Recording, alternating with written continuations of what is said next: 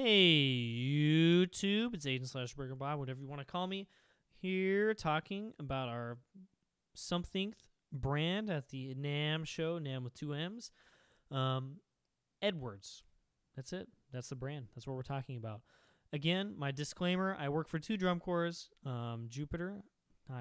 Pacific Crest, sponsored by Jupiter, and Cadets, sponsored by Yamaha. And my views do not represent those organizations at all in this respect.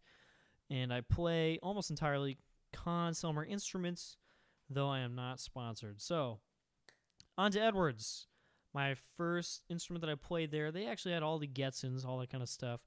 I didn't play the Getzens. I am super biased against Getzens, so I kind of try to stay away from them, and that's totally fine. You guys can buy them if you want.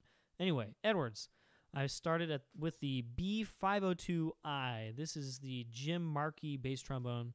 This has independent Rotax valves with the harmonic bridge. And I think this horn had a single bore slide, yellow bell, kind of just the normal B502i. Nothing crazy about it. No weird things in the harmonic bridge.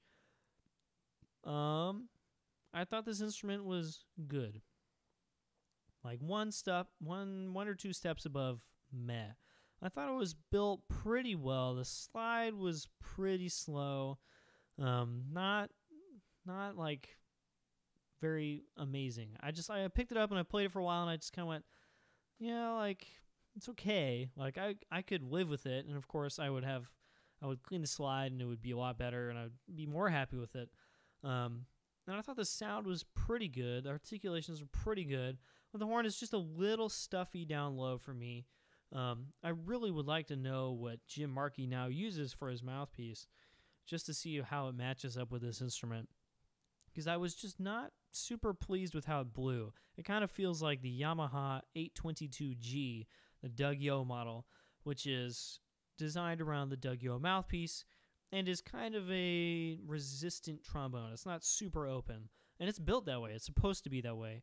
And with his mouthpiece, it really kind of plays correctly. And I kind of want to try that in the Markey bass, because I was just not super happy with it. Not a bad horn by any means, but not blowing me away.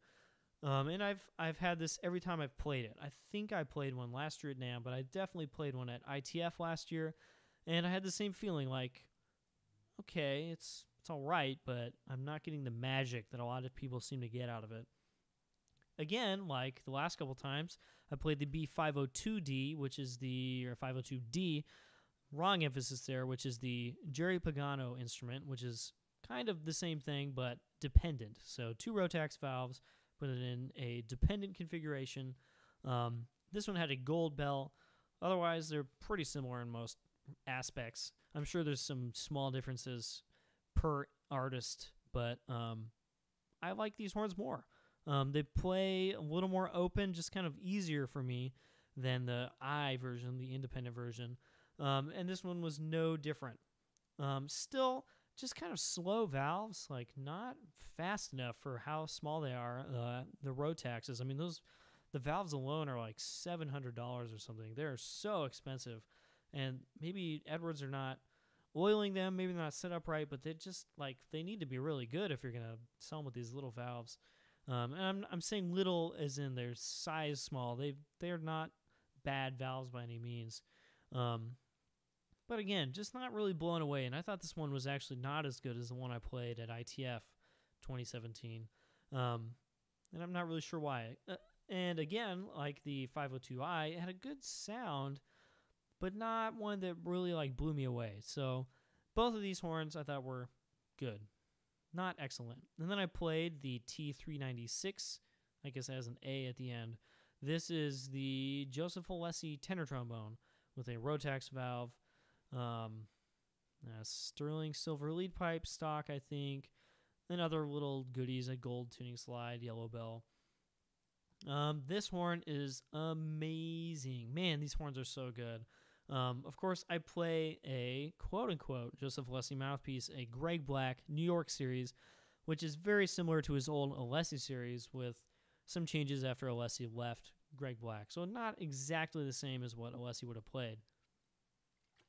but my mouthpiece is the same rim size that Alessi plays, and maybe like one size shallower than he usually plays. So a very close-ish match to what Alessi would use on his instrument. And when you get that close, man, the horn just lights up. It's so easy to play in all registers. The sound, the articulations, it's all right there, and it's just so easy to access. Man, I have articulations, exclamation mark, exclamation mark. Yeah, the articulations just leap out of the instrument with just like a fist behind them. It felt so good to play. One of the best tenors at the whole show. Very well built. This valve was not slow. For some reason, this horn seemed to be in much better shape than the two basses. And I'm not really sure why. The basses and the 396 are both back-ordered for like 9 months or some time frame like that. So they're making these at a pretty good clip to keep up with orders. And I'm not sure why the tenor would be in so much better shape than the basses would be. Anyway, the 396 was really, really, really good. Really happy with that. I would not mind one bit owning one of those and just being happy with that for the rest of my life. Overall, Edwards, they only had the 3 trombones there, no customs. The B454, T350, there we go, T350. They didn't have any of those there.